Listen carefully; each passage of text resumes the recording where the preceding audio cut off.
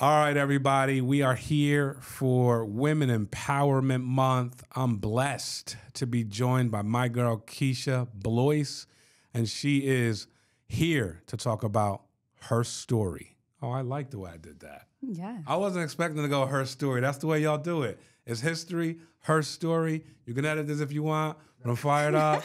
So anyway. So Keisha, how are you today? I'm doing good. How you doing? I'm doing amazing. And, it's amazing to have you in the booth. You here with us and to talk about your story.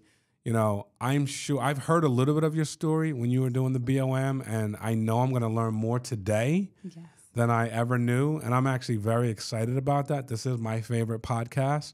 So I'm honored to have you on here, and I'm excited to learn more about you. Thank you, Mark, for having me. I appreciate you. Appreciate you too. So, with this podcast, Keisha, I'd love it if you could kind of walk us down the path. Who were some of the people that impacted you as you were growing up, and some of the things you've done that have impacted you to become the woman you are today? Okay. So I was born in the Bronx, raised in BX. Yonkers. Yes, raised in Yonkers. Then I moved to Jersey.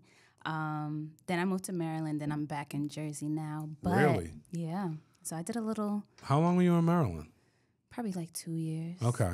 Yeah, I didn't really like it.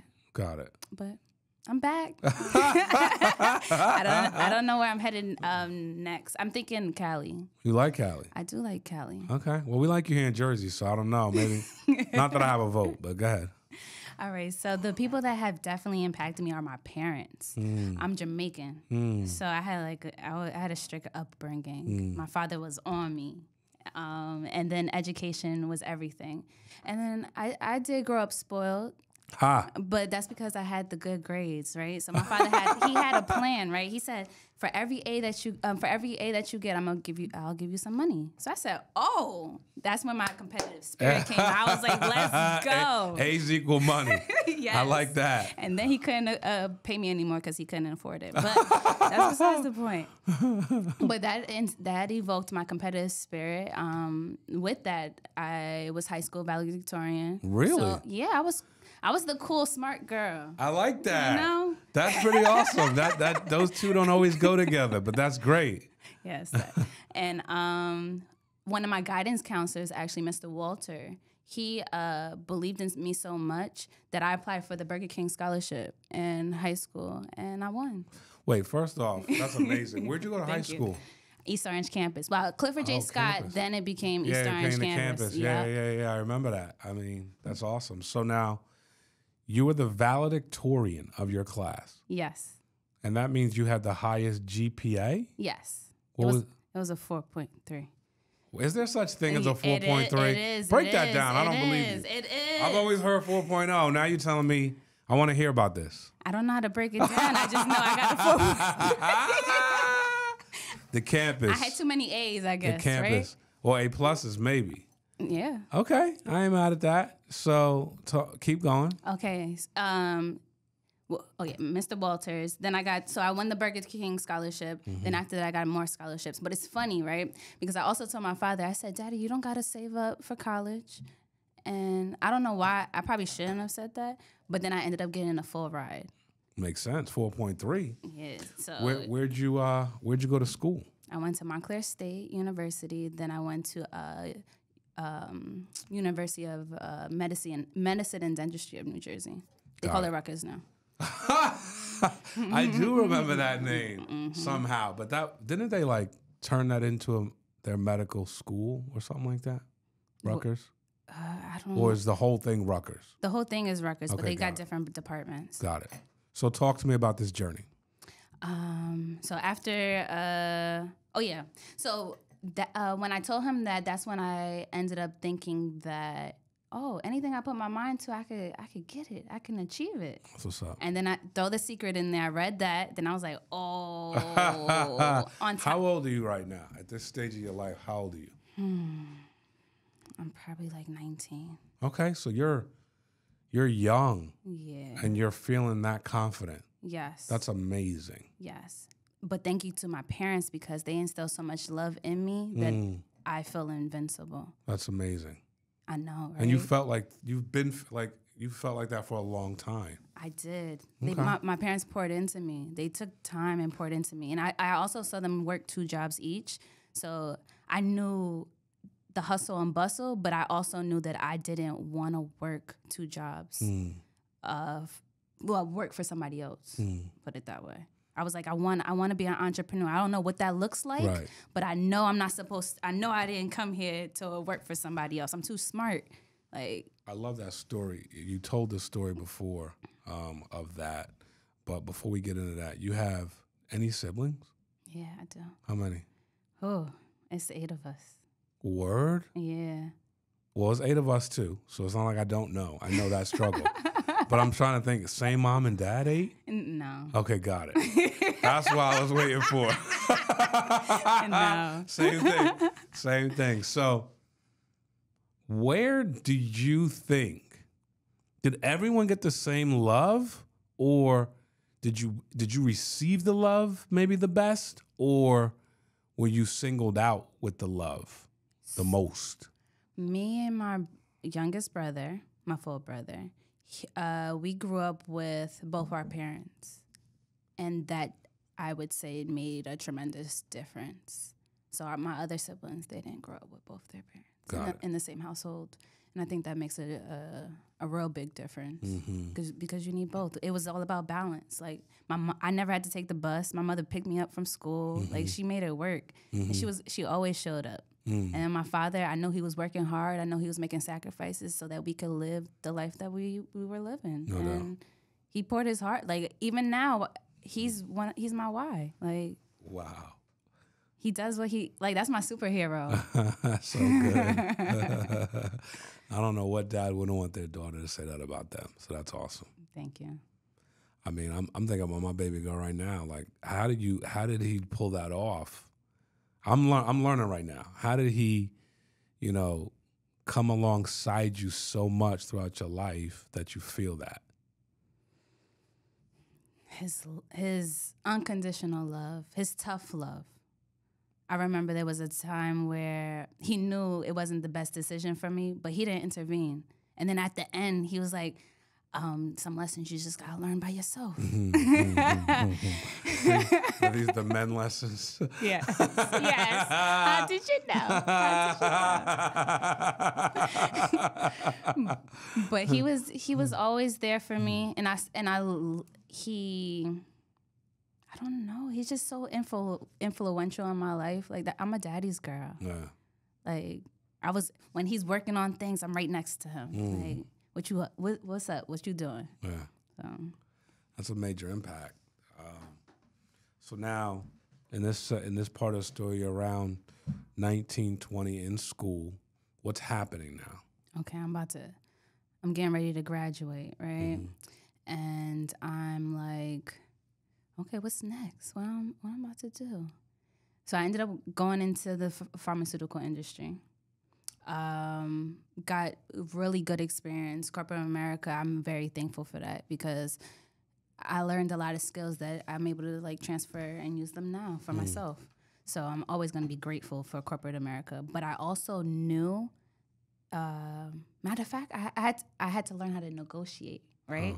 Nobody, and I didn't have these lessons because my parents, of course, they had a cap, right? They poured so much love and education into me that they passed the torch. I'm supposed to carry the next steps out, right? So I'm like, I'm worth 6 figures. And I love that. Even with my education and my experience, I know I'm worth 6 figures. But my paycheck is not matching up, right? So I'm like, okay. So I worked at one job, left that job, went to another. But I'm like, I could always increase my salary. I bet. So after I got my master's, I said, the price went up. Yesterday's price, today's price. Price is up. and I remember being very. This is when I'm learning how to fast. This is when I'm leaning on God heavy because I want to change. I don't want the same lifestyle that I was living, right? Sure. So I'm like, okay, I said, I'm going to the interview. I'm going to throw a number out there. But this is the number that I feel secure with. Let me see how this works. Threw the number out there. Mark, if I knew that they was going to say that, I would have been to this. They said, they said, okay. You would have threw a big enough out there. I said, this is how it works. This is how it works. But of course, we don't have these. During my stage of my life, we didn't have these conversations. Nobody was telling me, like, okay, Keisha, do this in the interviews. I was learning all this on my own. I was Googling, trying to figure it out. That's one of those things, like trying to go through life with not all the information. There's so many times I've not had the information, but I had to figure it out. So you're in this professional figuring it out stage, right? Yes. So what happens next? Okay, so when I'm fasting, I'm praying to God, leaning heavy on Him. That's when I became a scientist. I need to hear this story. Like, let's talk about it. A scientist. You might be the first scientist. The first person that ever told me that they were a scientist in my whole life. Tist. Like, it's so unusual to hear that. Are you with me on that, or am I on my own? No. I hear that all the time, and it was funny, right? When my mom was alive, she was my biggest cheerleader. So I told her she would tell people all the time, like, my daughter's a scientist, right? I don't even know, I know what that is, but that's just so weird that people use that term. But I'm in. I love it. I was a scientist for clinical research. Got it. So before the drugs hit the market, I was the one behind the scenes. Is there another term for that? There's plenty of terms. Yeah, but what would be another term? Study manager. Okay. But I like scientists. God saw a scientist, you know? I like it. He gave me scientist. So what number job? Have you been through a couple different jobs at this point? Absolutely. That's when I learned, like, I'm not worth what their tag is not what I'm worth. And that's when I knew my number had to go up. And then going through those different, I guess that was a self-worth stage, trying to figure that out. That's a huge stage in life. I think we all kind of go through that at times. Yeah, because you go through it when you're supposed to go through it. Yeah, it's true. It's like finding your purpose, or doing, what am I supposed to be doing? What am I doing here? That you go through these conscious moments in life. Yes. And then you're finding this. Yes. Okay, go ahead. So my mom was so excited that I was a scientist. She would tell everybody. I'm like, Mom, okay, chill. You don't got to tell everybody. But then I took on the more people I met, and I realized, like, yeah, everybody is. They're not a scientist. You should wear this crown. You should roll with that. Yeah. So then I felt confident. Then shortly after that, going back to So I was happy being a scientist. I was good. Life was good, right? Life was amazing. But I wasn't happy. And when I lost my mom, that's when everything hit me. I feel like I lost my mom. My back was against the wall, and the only thing you could do is go within. Nobody else could help. Nobody else could help me. It was me and God. I had hit my rock bottom. Wow. And I was like, you know what?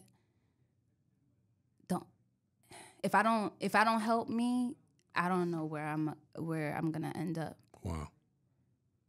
I don't want to wake up every morning and I'm sad and crying and, asking God to pull me out, and then even being mad at God. I'm like, God, why would you take away my best friend?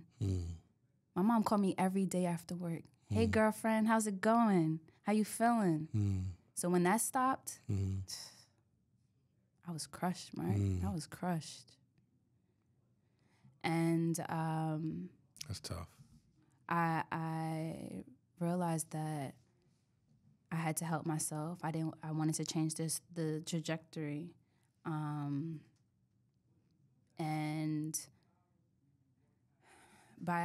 give me 1 second. Take your time.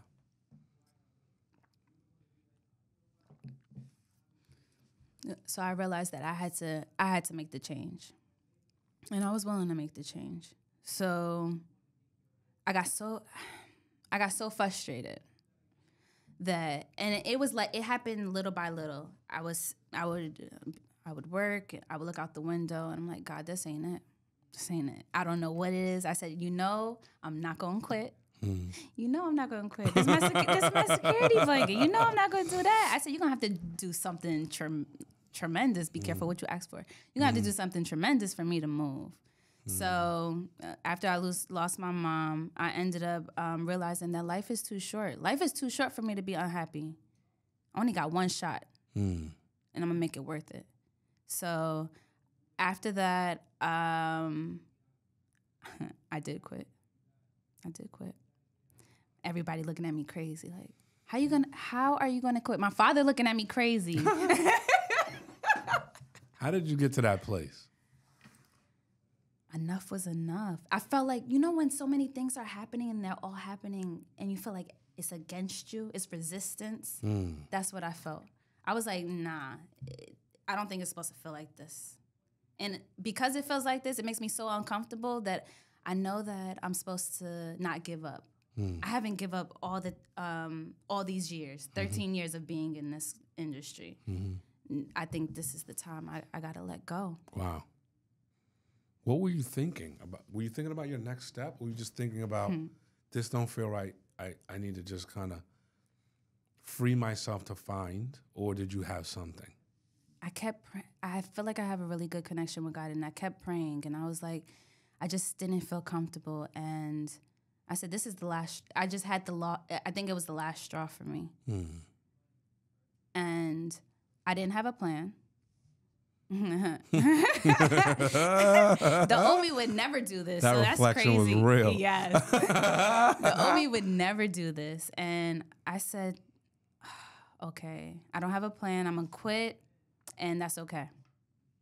God going, faith over fear. God going to catch me. And so when I quit, a lady on Instagram from Cali tried to recruit me for life insurance. Wow. Right? Then I remember my homeboy, Justin Brown, he was on social media, and I was like, wait, is Justin selling life insurance? And then I spoke to him, and then he broke everything down. I liked his version better than the lady in Cali. I was like, I don't even know her. Right. I know Justin, so and then ever since then, I got licensed, and I became a part of FFL. That's amazing. So how long was that from the time you quit being a scientist to finding FFL? Was it fast? It was 2 weeks. Oh, wow. So you do have a close connection with God. It was 2, yeah. But I was scared straight. I was like, after I sent my resignation letter, I was like, Keisha, did you do the right thing? What you about to do? How you about to pay your bills? It was scary. Wow. But I knew I had to do it. And I knew I wouldn't grow if I didn't do it. And life insurance has changed my life tremendously. Like, I'm not even the same person anymore. Wow. Like, my mindset is crazy. It was already on one, right? With the law of attraction and The Secret. But now I feel I'm becoming the woman that I've always knew I could become. Wow. That's amazing. Can you detail that? Give some color around that. That's a big statement. Sure. So I always thought that I always knew I was ambitious. I always knew that I could put whatever I put my mind to, I can do, right? But I also know the life that I wanted to live. One, being flexible, one, not working for someone else, right? And the fact that I can do that now, and it was a thought, right? So I feel like God gives us, these dreams and these desires and aspirations, but he gives it to you for a reason, because you can execute it out. That could be your life, but it's up to you to carry it out. Right. And I always knew that for myself. Like, if I could put my mind to it, I could create my own reality. Like, all the greats say it. It has to be true. Abundance is our birthright. Absolutely. I love it. So I know I'm here for far greater. I don't know what that actually looks like in the end, but I know that the more people I serve, the more communities I build, that I'm a step closer to being the woman that I know I could be in my highest self, at my highest level. I love it. Do me a favor, because I like that statement. The woman that I know I can be at my highest level, at my highest self. There's women that are going to be watching this podcast. Yes. We are empowering women. Can you send a shout out and just kind of look another woman in the face and give her encouragement on because your confidence is on tilt. I'd love for you to transfer some of that to another young lady or sister. Absolutely. If you're feeling down, if you're not happy where you are in your life currently, you don't have to stay there, sis. You don't have to. You can create the life that you've always imagined and that you want to live, but you got to get outside your own way. You got to get outside your own head, and you got to want more for yourself. And meditation helps a lot too. Meditation definitely helps a lot. So I think that would be my message. Like, just life is, and it's funny. Life is a choice. We make our own decisions, but everything's a choice. You staying where you at right now, that's a choice. You moving forward and transforming into your highest self, that's a choice. Which choice you gonna make? Boom. That's true. Mic. Ha ha. But you know what though? You say it, but you lived that. And you live that. You know, I don't remember hearing, the part of, you leaving and it taking 2 weeks to find something else. But you've moved throughout your life in that very freedom that you just gave someone else, So I've always appreciated that about you, I've always appreciated that about you. Just the positivity, the vibe. You're a whole vibe. Thanks, Mark. I am, right? Facts 100. But just like you roll with this positivity, and it's almost like what you said. You just feel like you're gonna win, and I appreciate that about you. When you think about 2023 and your goals with Family First Life, and your goals to again be the woman you're called to be, what do you see in your future? I see Hall of Fame for sure. I see a team for sure. Let's go. I see top producer for sure. That's what I see. I see me living my best life at Family First Life. That's what I see. That's awesome. So, how often do you think about that? Every day. Every time I wake up. Because everything's a choice, right? Yeah. Am I going to perform at my highest level today? But also giving myself grace. So I'm in between that, right? Because I know what it feels like to burn out, and I don't want to do that. So I feel like we all are running our own race. So I'm going to run mine, but I know when I'm slacking. I know when I need to get better. I know when I'm being lazy. I know when I'm not performing at my highest level. What do you do when you're in that situation? How do you pull yourself out of that? It's hard. It's very rare that I'm there because I don't even watch TV. I watch TV here and there, but not really. When I'm there, I put on a spiritual podcast on YouTube. Brian Scott, that's my guy. Okay. And he talks about a lot of spiritual people, and because it's all in the mind. If I could challenge my mind, I'm out of that space ASAP.